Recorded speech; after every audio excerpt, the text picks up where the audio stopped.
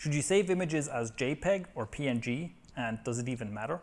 Well, if you're building websites, the answer is yes, it definitely matters. Because if you get this wrong, it means your site will be sluggish instead of fast, and things will look fuzzy instead of crisp and clean. And by the way, even if you don't do images and graphics and stuff on your own site, show this video to your designer, because shockingly, many designers don't even know what I'm about to tell you. Hello, I'm Shane Milach from Thrive Themes, and let's talk about image formats, because for your website, it really matters to get this right. So the basic rule here is that for photographs, you want to save them as JPEG files, and for graphics and screenshots, you want to save those as PNG files. Now here's the thing, if you load up Photoshop and you save the same image as either JPEG or PNG and then you look at them, you'll probably see basically no difference. So here's a photograph saved as JPEG, same photograph saved as PNG. Basically no difference, especially on the video. There's some compression on the video as well, so we can't tell the difference.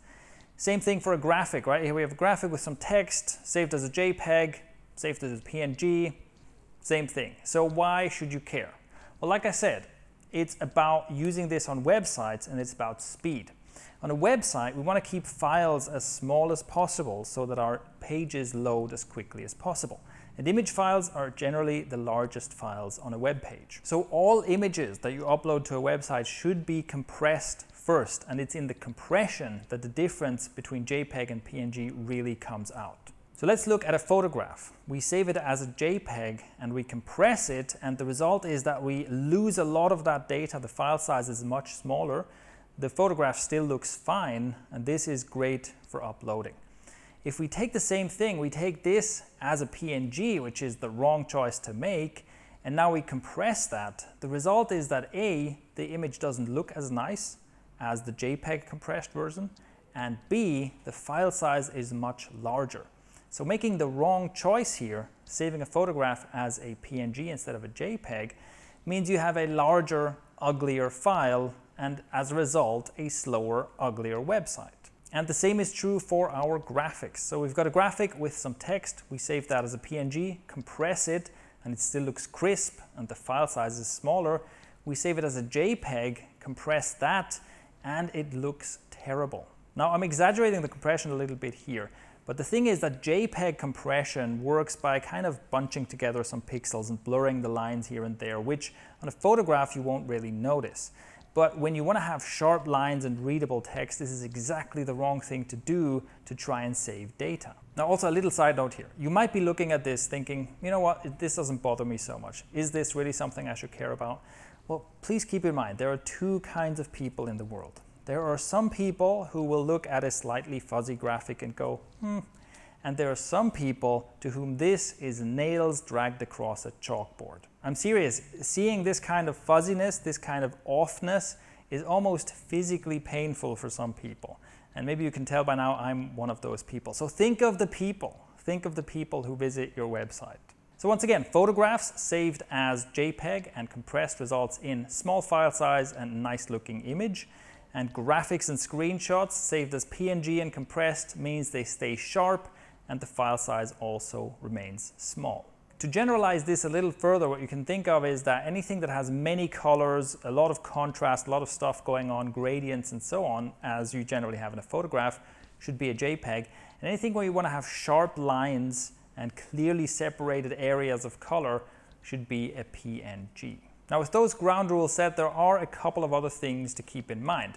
The first of which is transparency. So a big advantage that PNG has over JPEG is that it can include transparent areas. A typical example for a website would be that you want to create a hero image.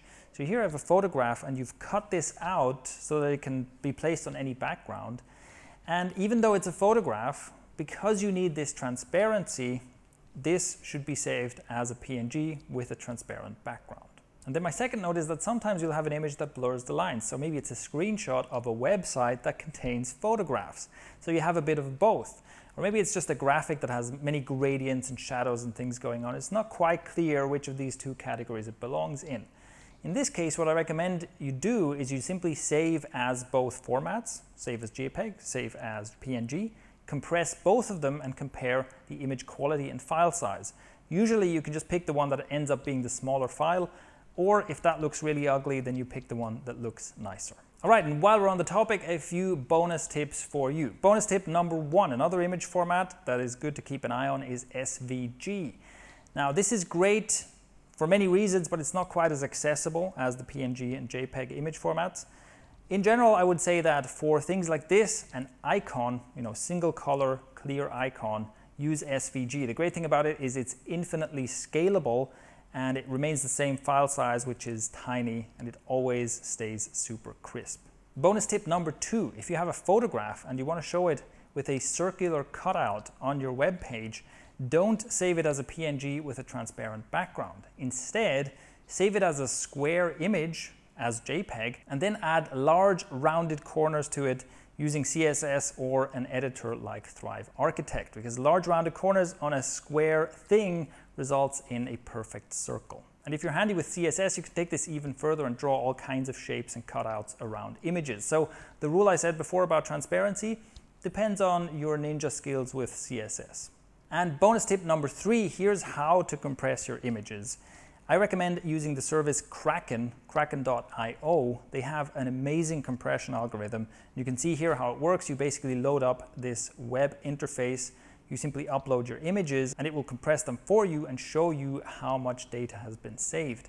Great thing about Kraken is that it crunches down the data to an amazing degree, sometimes as much as 90%, while still keeping the image quality really high. So basically put all of your images through that before you upload them to your website. All right, so those are the rules for which image format to use and why you should really use the right one.